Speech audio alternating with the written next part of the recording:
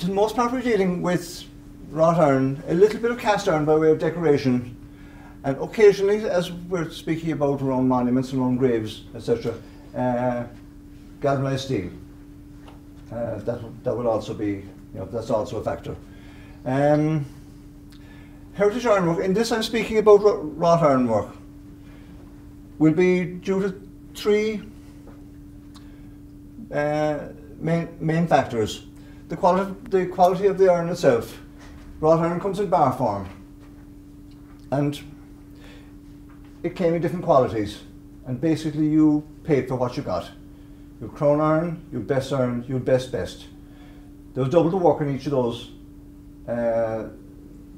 categories, and there were corresponding costs.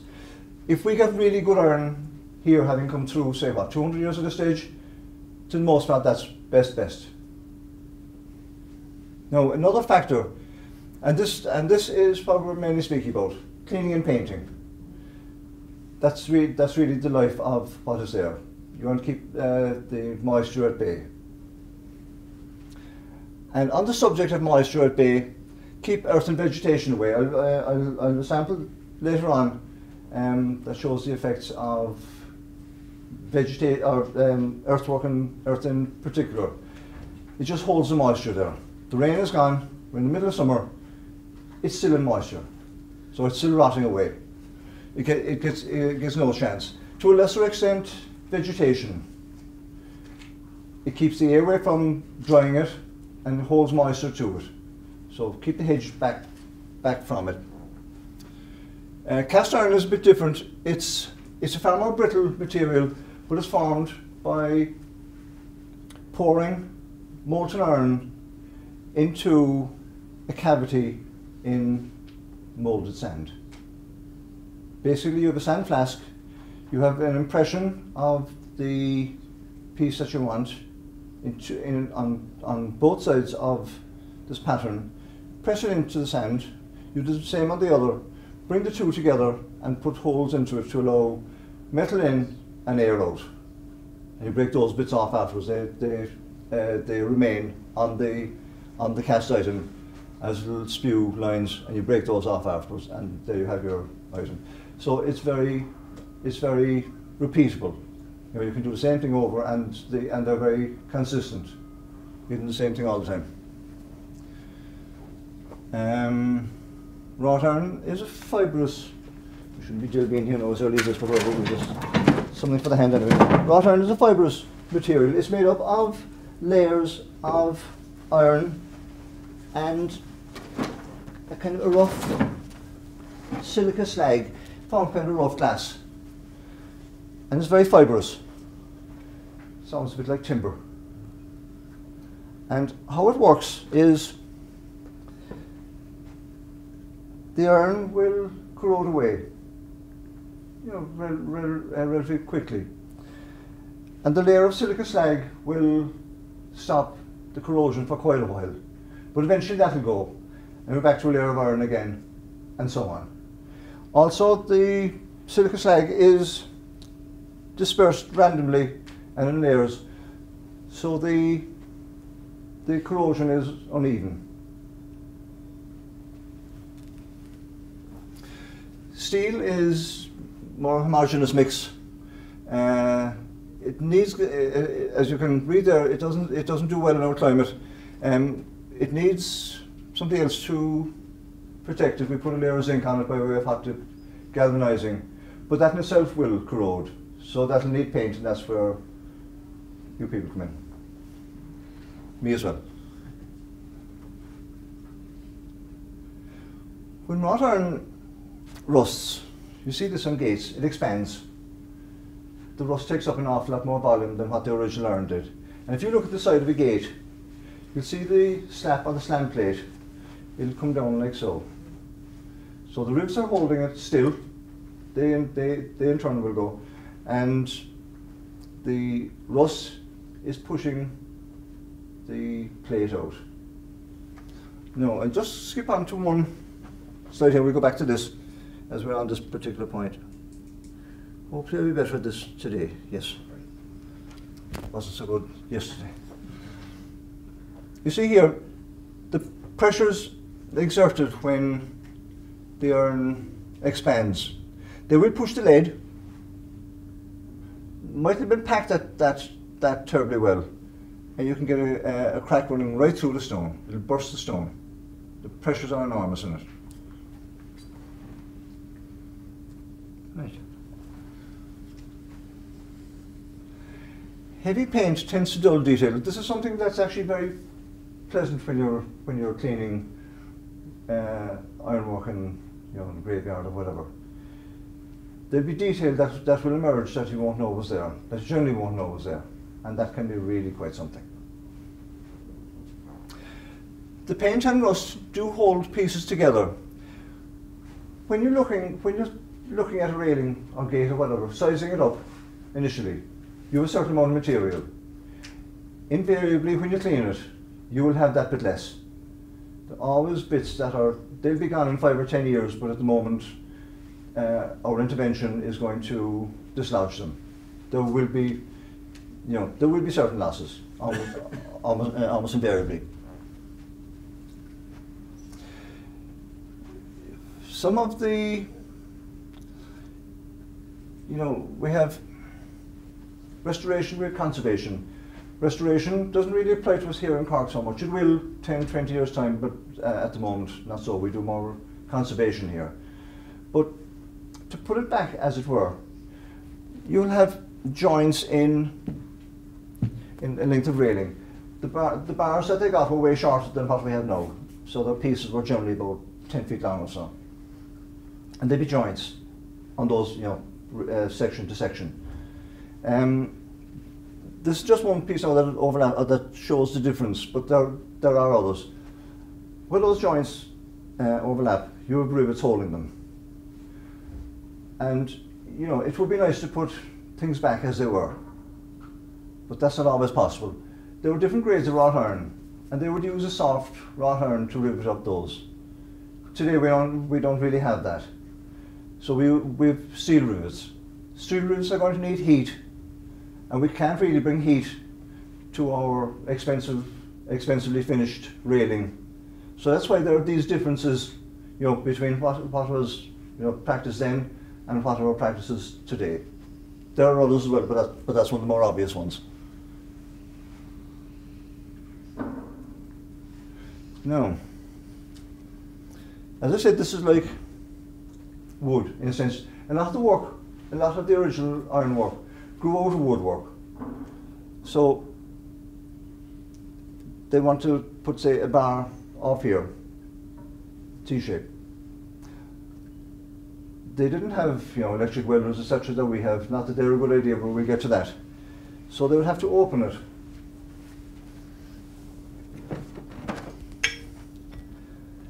This is steel, but it will illustrate the point. They'd open it like so. Hot. They'd use harder metals to open it. They'd slit it first, and then use a punch. You can punch it various ways once you have the slit done. You can put a square hole there, you can put a rectangular hole there, you can put a square on the diagonals, you can do all sorts of things with it. And then make a tenon on the other piece. And in it would go, trim that to length, and you rivet or brad it back, and that was the joint. So it's very, very similar to woodworking in that respect. Now, bradding was just beaten back, is it? Huh? Bradding was just beaten back, is it? Yeah, it's you'll have riveting, which is a separate piece of metal with kind of rivet head and that sort of thing. Bradding is doing the same thing to metal that you formed, but isn't a rivet. You know what I mean? You beat it back, is it? Or Yeah. You can use the word riveting, but actually bradding is the older word for that. Yeah. You may get damage, and there's a temptation to pull a welder out and weld up the two bits, onto here. As I said, this is a laminate structure. You know what you're welding onto. You can be welding onto something very thin. Comes under any sort of load, it breaks off. You're back further than when you started. So that is not a good. That's not a good solution. And if you're not, and in most cases you're not, taking the railing away, you're doing it in situ. So you're better off just adding bits. Always think of, when you're doing any sort of restoration, we don't want to take anything away. You know, we want to let as close to the original as possible. Certainly not less. So you make up, you know, little splices, extra piece that you'll put in and bolt, as opposed to welding, which will do damage. Also, in terms, you know, from a restoration point of view, we must be conscious about kind of our own contingency. You know, we might be doing it wrong. We give people who, you know, things are always advancing. We give the next generation a chance to have their go at it as well. Hopefully they're better than us. You know, we just give them. I'll be coming to aspects of that, for instance, with galvanizing, etc. later on. No.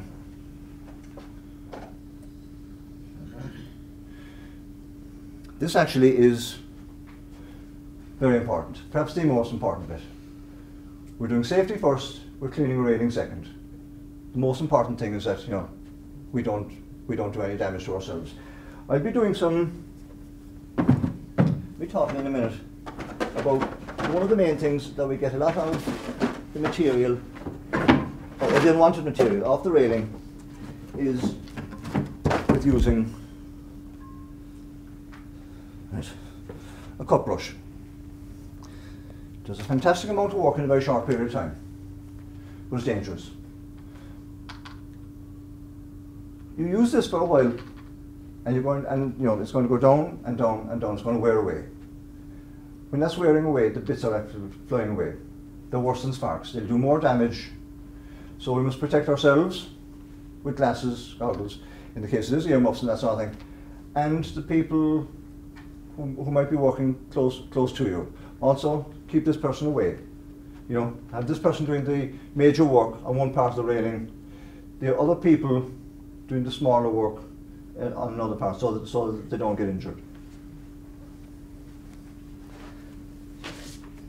Now I'll be skipping on in various bits here. I didn't bring the map up to into the workshop and didn't put it back.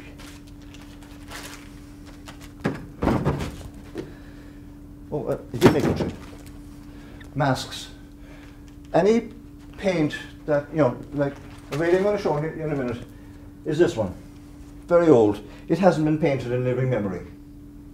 Any paint that's older than, say, 1960 or so will have lead. Even some of the paints afterwards, because all these changes are always gradual.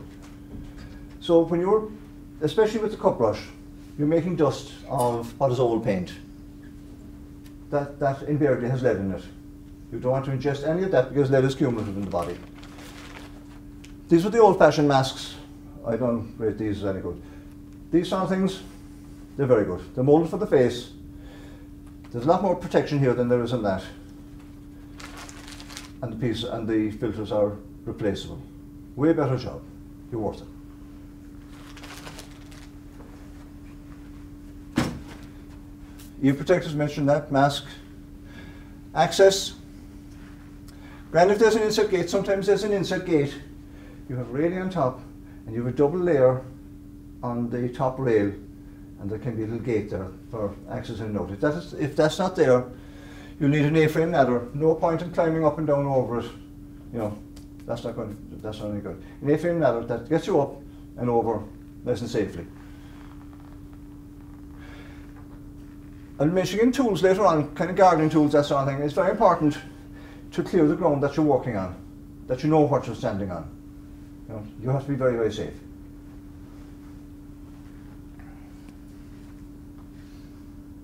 But no digging. Huh? Materials we've worked on: wrought iron, as discussed, cast iron, old paint, lead. Lead is used in holding ancillary bits together on a railing. You know, that's leaded in, that's leaded in.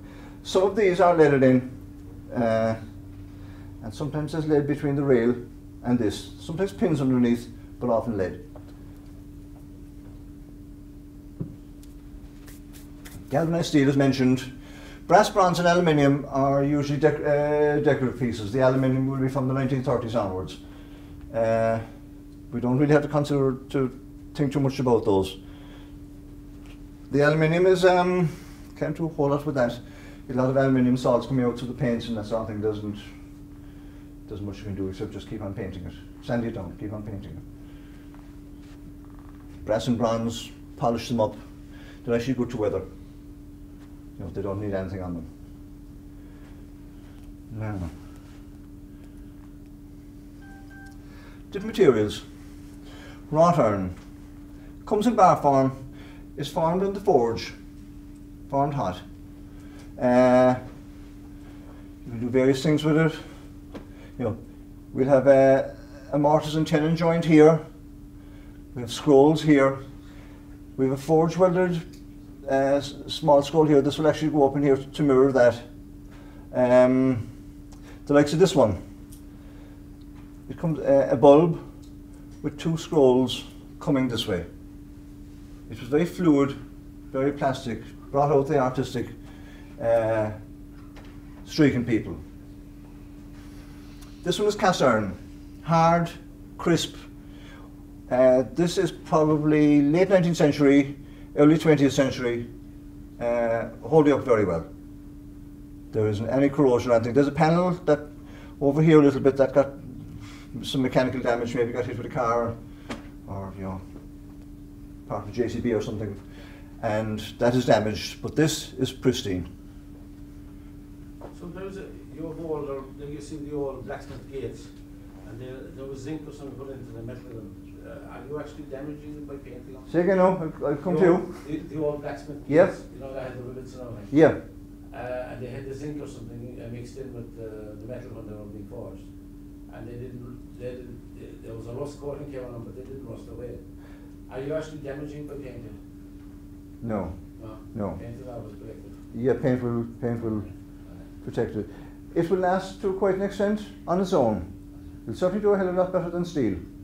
But no, it also needs help.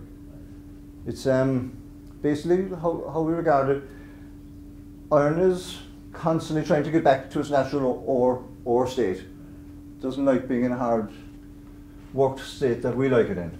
It always wants to get back to its original oxidized state, which would be an ore. The closest it can get to that is rust. So that's what we're trying to prevent. Was there always painted pats in the past? They were? In the 19th century, the 18th century? Oh yes, if we go back before Queen Victoria, there were lovely colours in it. Things became very, very sombre in the second half of the 19th century onwards, and we're still in love with Victoria, you know, Victorian values. It would seem. This then is when we combine them. I reckon about early 1800s. We've wrought iron, these vertical bars, these horizontal rails. These and these are wrought iron, with these and these being cast iron additions leaded on.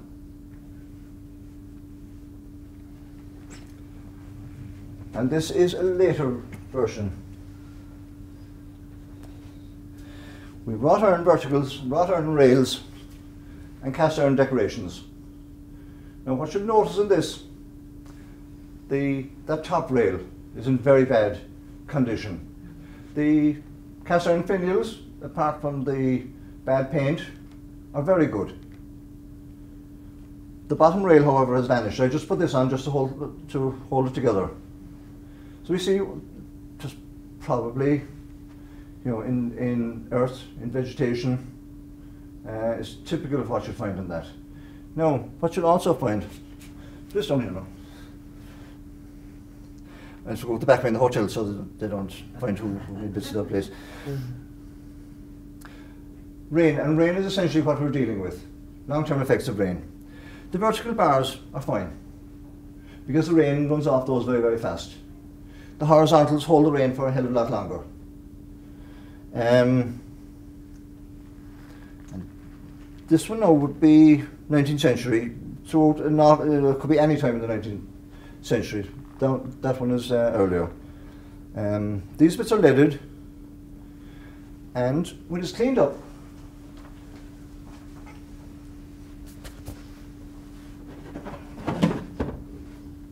it looks a bit like this.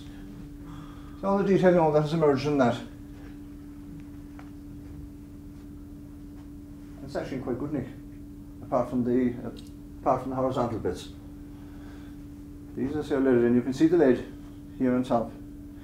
This is usually leaded. I'm not so sure about this. I think this one might have been cast in place.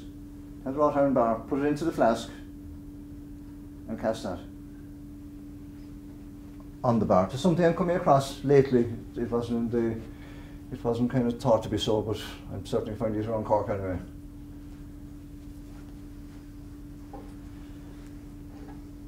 That to fall in.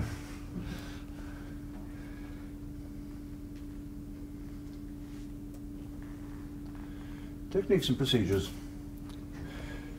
Pick a dry day or evening, because when you clean the metal, you need to paint it straight away. Not paint it the following morning. Paint it that evening. Very important, because you want to be ahead of the rust. Starting again. Yeah. Don't go as far as bright metal if you can avoid it. That's sort of dull. That's what you want.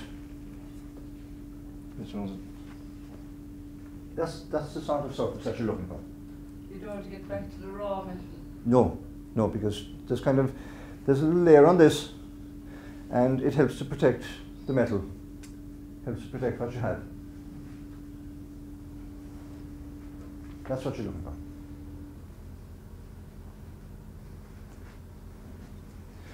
Now, we go back to this, going back and forth bit by bit. This, and our famous cup brush. This will do a lot of the work. This will do, kind of 90-95% of the work in a very, very short period of time. You'll be ages doing the last 5% of it, and you have to, that's what you're kind of signed up to. You can go out here easily. You can do around here. Sometimes if the bars are too far apart, you can go in here. You have to be careful. Difficult to say in this day and age, but I'd recommend not having music that's all on concentrate, because if this thing jams, there's going to be a kickback on it. So you can go around a fair bit. You can't really go in there because it'll jam. You put 1.25 horsepower on this, so you have to be careful with it. So you can go right from here, right around to here, and here you can do the surface of this. But going back to this piece, finish this off with kind of foils, scrapers, bit of vermi cloth or something. Try not to get back to bare metal. If you use a foil, try to use an old one as opposed to a new one. New ones tend to cut quite hard. You can get in here a bit with this. It'll do the kind of the surface. You can do a bit of this here on the side, and then you'll change to. Thank you. Thanks, Mary. Assistant. Yeah. Yes. You can use a softer version, and that will go in another bit for you. It won't go all the way in. You can put that on the small grinder, and you can get in another bit. You have to finish off then, unfortunately. Thank you. No, she's not doing media every day. We don't have scrapers. A little small radius on that, because you're not just you're not just scratching it. You actually want to take out paint. Foils for going into cavities, etc. In here, there's cavities in there. You have to get in there. Not to any fanatical extent. Just right. Thanks, Mary. You're doing great. There's some little bits in there, but they're actually very hard to get out. So they're adhered very well. They're not going to do any harm. You can paint over those. they're really attached to the underlying metal. What we're trying to do is keep out moisture at all costs.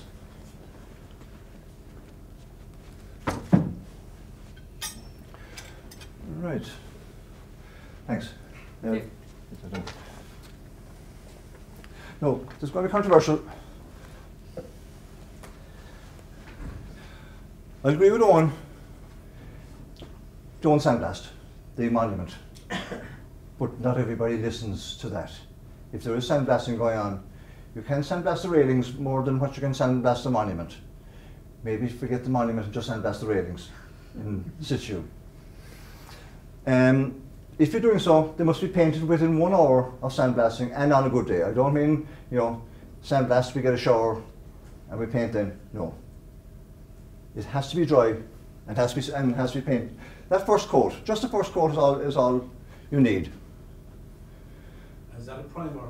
Usually a primer? Yes. Metal primer? Yes. I'll come to paints in a minute. But yes. Basically what I'm advocating in this is to hold on to the artifact, hold on to the railing, hold on to the gate. You can have a railing there for 150, 200 years.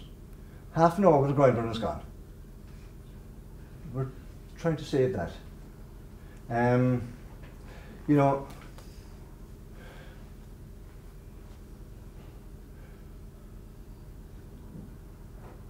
The metal is deteriorating ultimately. 1,000 years will be probably, at best it'll be gone. There'll be some time when it'll be gone. We're trying to hold on to that for as many generations as we possibly can. The most permanent thing of all is damage. Just can't get it back. So the electric tools might be too harsh. Huh? The electric tools might Oh be yeah, too harsh. yeah. If it's, Thank if you. it's not in a good state. This thing I came across a couple of days ago, I did it at home. Horrible thing. So I said I'd include it, to say do not use these. The amount of stuff that was coming off it's only looking to do damage. And also, do not use a grindstone or a cutting stone or anything on it because you're talking about loss. Just, we don't want to be taking anything away from it. That goes for Owen's monument as well.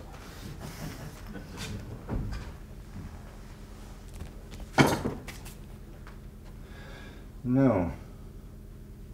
Galvanized steel, I'm about to do a job and I'll be washing it with detergent and power washing it. Galvanized steel is a complete envelope on steel. So as long as I know ways into the steel, I know cavities, that sort of thing, which there shouldn't be, I think the detergent and power washing are going to be fine on it. Now what the detergent does to surrounding vegetation, that sort of thing, I don't know. I don't want to be liable for that. How would you recognise galvanised steel? Good question. It'll be fresher than heritage ironwork. It'll look newer. Even if the paint is tatty on it, that sort of thing, it will look way newer. You'll see wells on it.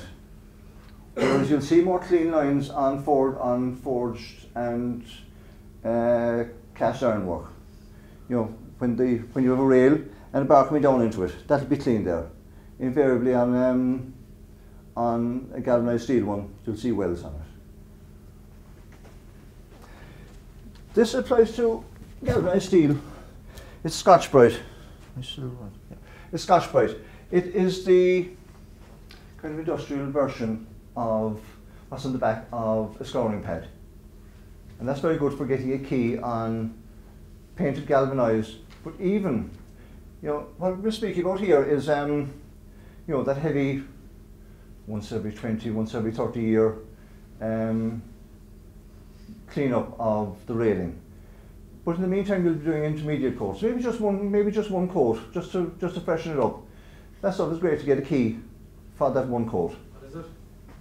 Scotch-Brite. Scotch-Brite. SCOTCHBRITE. No. Well, What do you mean by otherwise get a key with Scotch-Brite and then? could be. It's not a lock, it's It's a key. creating a surface, it builds a surface. It's a surface. You're making a key to give a surface. Oh yes. Yeah. If you get loose paint, do not sandblast anything that's galvanized, because the galvanized is only about 80 microns thin. And if you lose paint for the intermediate coat, you know, for these intermediate coats that you might be doing, say, once every 5 years or something, and if the paint is loose, feel free to use one of these two or both, and use the Scotch-Brite for the bits that are not loose. That will, you know, and if you're doing that, what you recommended to do is, I'll be talking about kind of a three-coat paint system in a minute. Better off going back to primer. If you are going back to metal because you found loose paint and you're going back a good bit, put a primer on it, put a bill coat on it, and put a top coat on it, and be fine again. Off the railing, that bottom rail can be 1.5 inches, say 2 inches up off the stone or ground or whatever. In heritage ironwork, that is generally unreachable. That's the bit that we have to forget about unless we're going to take the railing out. There is some cavitation there. You see there, it is dished in a bit, but it is not as, the corrosion is not as pronounced as what is on the top. Unfortunately, you're going to have to forget about that. Would you smother it with paint? Yeah, but you're only painting top of rust. That's the problem. Isn't there a special paint that goes on rust? Do you know the thing I'm talking about? Right. A rust paint. It's a treatment and a paint. There are treatments. I haven't used them, and we haven't been using them in heritage ironwork. Okay. I'm aware of them. They're kind of converters. They are acid converters. Yeah. Yeah. Yes. I don't know how well they work on heritage ironwork. So unfortunately, I can't answer that one. Okay, fair enough.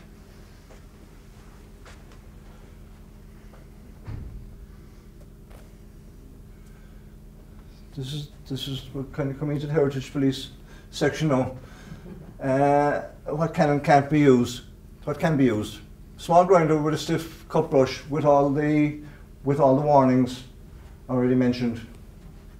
Hand wire brush. These actually have improved.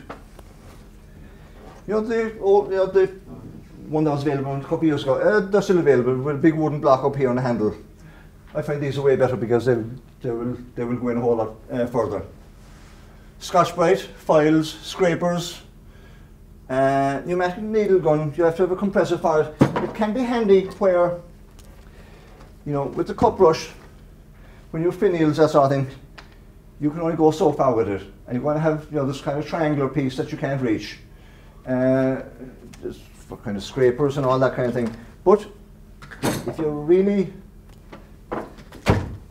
tooled up outfit, these sort of things, you have to have a compressor to drive them.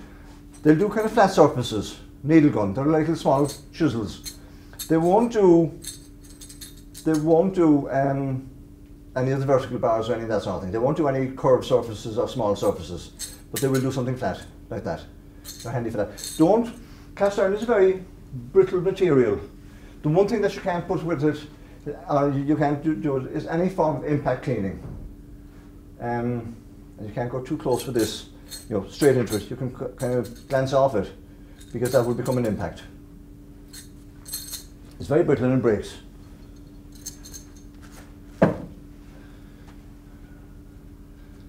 Small oscillating sander. This sort of thing can be handy. And you get these little blades, this sort of thing. You know, kind of go into corners, that sort of thing. And you can get little blades that fit to it, that become a scraper, a mechanical scraper. Again, don't let this go right up against something in the likes of a cast iron finial, because it becomes an impact tool. But for, you know, flat surfaces, that sort of thing, or awkward to reach surfaces, they can be handy.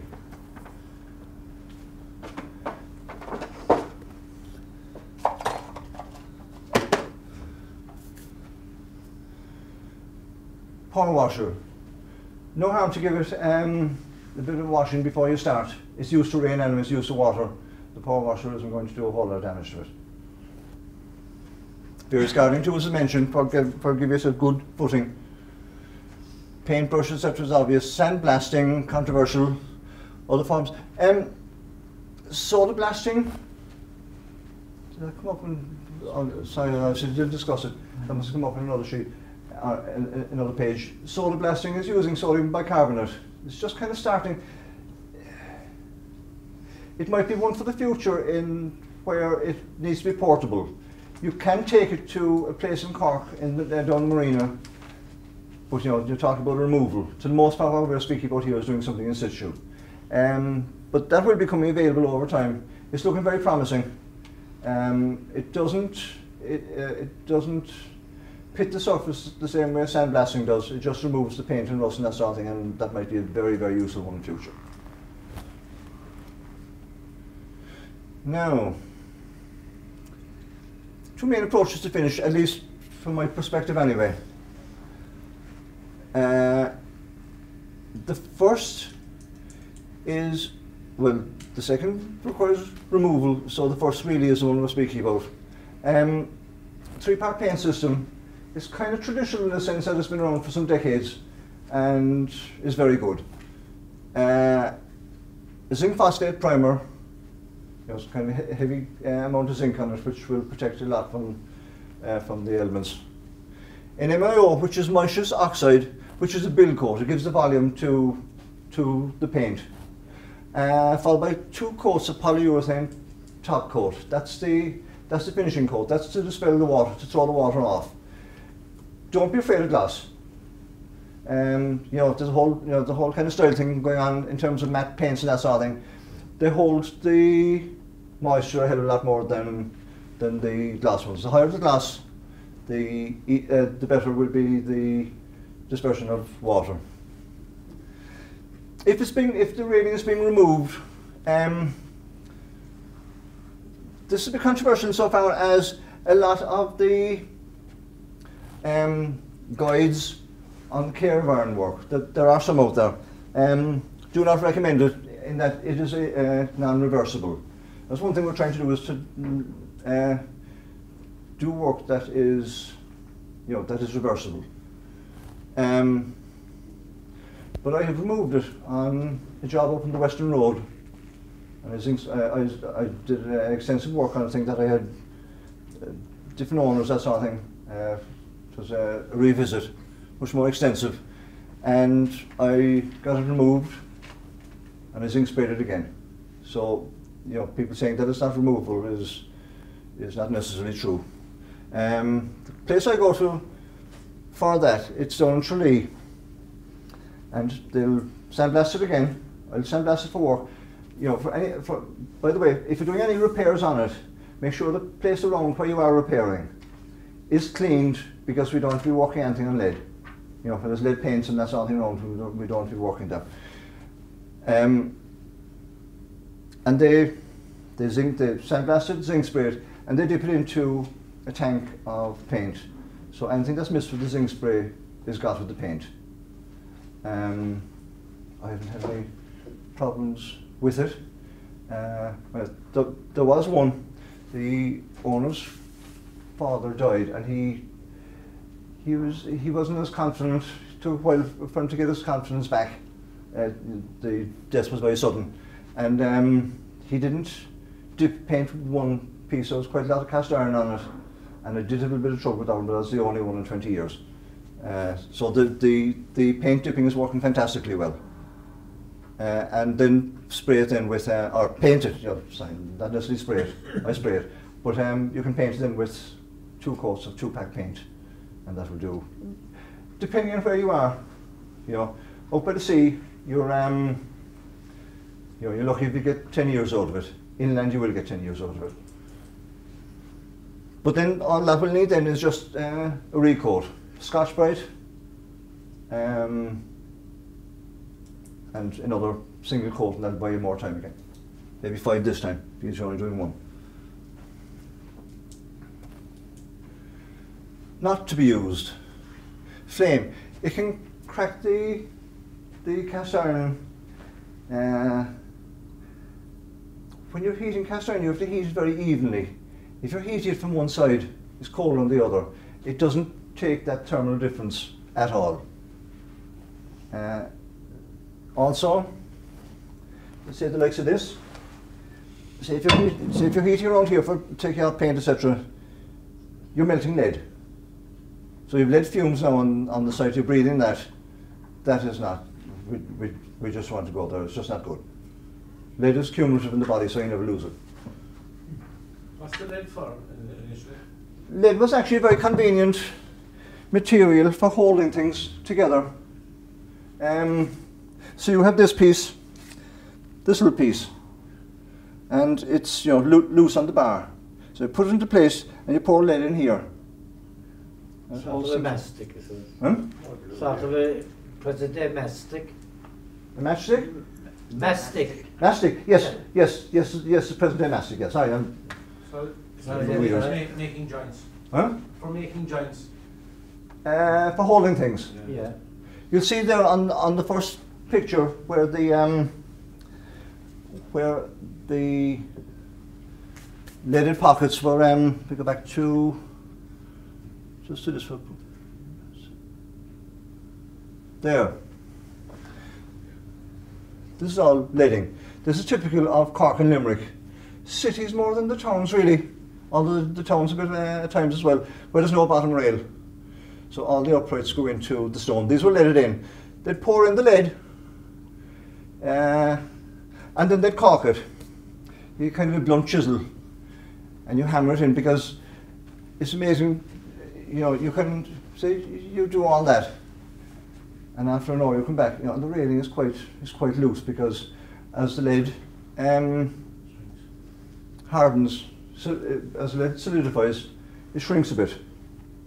That could be featured on contemporary lead as opposed to old lead, because a fellow working in a castle there, he was getting lead out of this and it didn't seem to shrink at all. But for the most part it shrinks anyway. You caulk that in. The expansion of the metal on the stone. Huh? To keep it from cracking the stone, is it? No. To take up the space of the contraction, because the lead is less. Yes. So you hammer it in and it fills into the pockets. It also keeps, if it's done well, it keeps the cavities that can lead to rust away as well. You want to try and fill that in as much as you possibly can. Round a couple of times. And rounded, not a sharp chisel, very, very rounded chisel.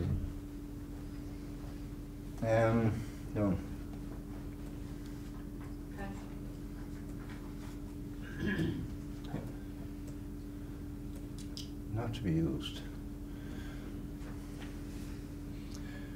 Grinding, cutting, no. That's taking away from what we have. And we certainly don't want that. We're trying to leave as much as we possibly can for future generations. Next point.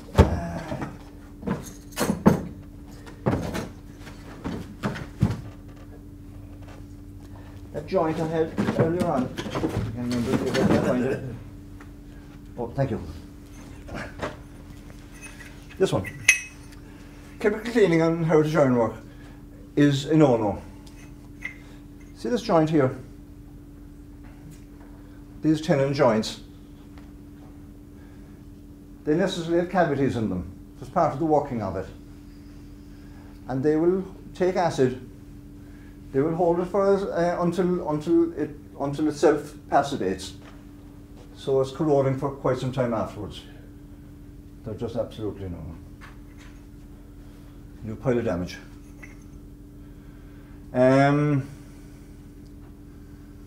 Powder coating. No, it looks great at the start. It's supposed to be maintenance free, which actually isn't true. Oh, sorry, which actually is true. It is maintenance free. You can maintain it. It fades. It fades horribly. You have a black that becomes kind of very mottled grey after about 10 years or so. It chips, so if it's chipped on iron as opposed to galvanized, if it's chipped and galvanized, it's not so bad. You'll still have your railing in your gate. They will be still there. But if it's on, heritage ironwork, the moisture is getting in there. You've also got, probably cavities running down along the bar, etc. Just not doing any good. You have to wait now for those to burst out. And, you can't do much with it. You can paint it as a form of plastic. You can paint plastic. And you're just stuck with it. Steel wool, it, when you're using it, it breaks up. Those pieces will go down into cavities and stay there. You won't get them all off. That's the rust starting again. So that's a no-no.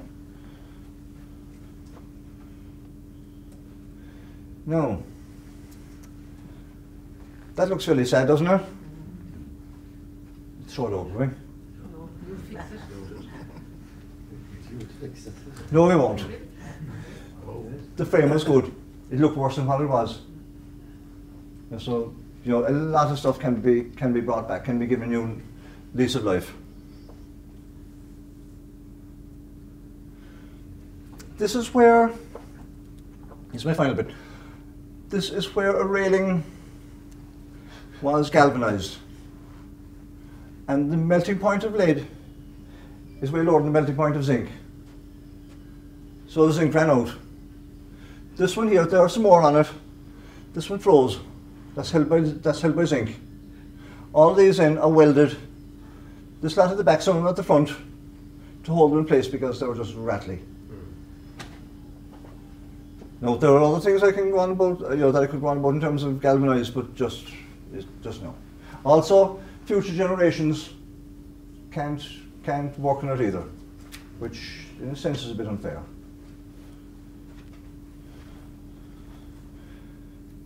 We go back to a more cheery note. That's all I have to say, folks. Fantastic. Any questions? We had a gate like that and we had to broaden it, fit Yeah. deep, and we got a fella to put in extra layers. Yep. But the material he put in wasn't as good as the original, so it kind of rusts. Yeah. That paint that you were talking about, the rust paint. Yeah. It helps, but it's not the same as the original. You'd know the cheap bits. But Yeah. What you can do with them is if you sandblast the whole lot and zinc spray it. all over again. All over. Yeah. Sorry. I quote myself as saying pre-nuclear steel. Is it true that there's such thing as pre-nuclear? There is. And that is a way better Yes. than what we have now? Yes. I saw it last year coming up in auction. It was pulled up from some ship. And it was a kind of an event selling pre-nuclear steel. So would like old ploughs and old farm materials before, just the bomb in Hiroshima was the event that I heard that caused it. The nuclear bomb? Yeah. A nuclear bomb caused the ore on the planet to be of a lower grade. Is there something to that, or is it just a Apparently theory? it is. Yeah. Apparently it is, yeah. Yeah. Okay. Sorry, in the back, yeah. I'll look back to this now. I'm just asking about the finials, the cast iron finial. Yeah. If it's broken, how do you weld it? What you're probably better off doing is getting an adjacent one. If it's leaded on, you're fine. A gentle heat, take it off, mask up.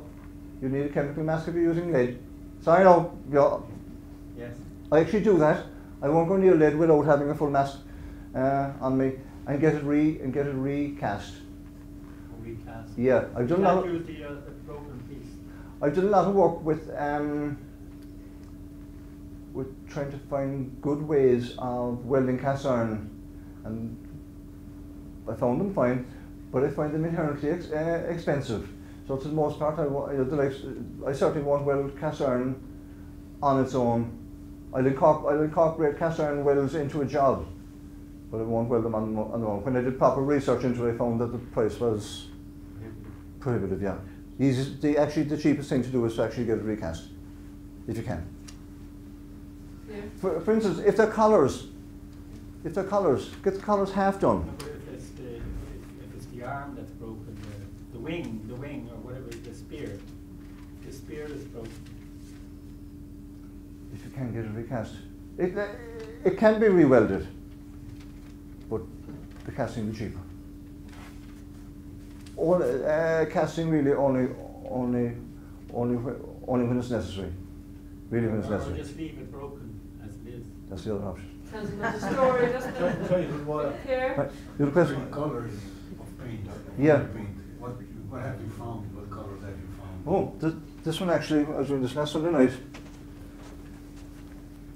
There's actually a little bit here. I took it all off that. It started with a red primer. I don't know what the provenance of this is. It looks like it might be an engraver around the church or something. Too much movement. That's fine. So there's a red primer to begin with, but there were these lovely greens covered in silver afterwards, which suggests that it might have been close to a church or something. Dark green. Yeah, kind of a Brunswick green, that kind of thing. Does the lead interfere with or react to the wrought iron in any way? No. They seem to get on quite well together. That's the other thing, going back to the likes of the rivets. I was speaking about where you can rivet up the two bits of railings. You know, an obvious thing to use would be copper or brass. But they have a bad reaction to the surrounding iron and weaken it, eat it away. So, not good. Lead and iron get on very well. What's the difference between wrought iron and mild steel? Wrought iron is, there are a couple of forms of wrought iron. It has its own history. The more common version is an industrial version that we had from kind of the early 1800s onwards, where it was a form of puddled iron. They take the billets. They decide, they could at this point go either cast or wrought, and they remelted them, and they kind of stirred them. There was a thing called puddled iron where they'd stir it around. That's all they do. I know they're adding more to it, but they take it out, and it's very kind of a spongy material at this point. And they'd hammer it under mechanical hammers, and they try and squeeze out. They would return to the heat several times, and they'd keep on pounding it to squeeze out an awful lot of the surplus things like silica, the silica's out, that sort of thing in it. They wouldn't get it all out. They'd get a lot of it out, and then they start to roll it. Mild steel is a mix, basically iron and carbon, some other things, some other bits as well, and it's a very homogeneous thing. It doesn't have that grain. It's kind of the same all the way through. A lot more pliable. It's much different to forge than wrought iron. Like most of us will have and continue to forge steel all the time. We have to get into a much different mindset to forge wrought iron. Totally different way of thinking. The steel actually is very forgiving in forging. You can forge away, and you can forge it almost down to black and that sort of thing. It's not going to do any funny stuff. Wrought iron, you have to forge it very hot, and if you go too far with it, you just have to break up. You have to forge it back into shape again.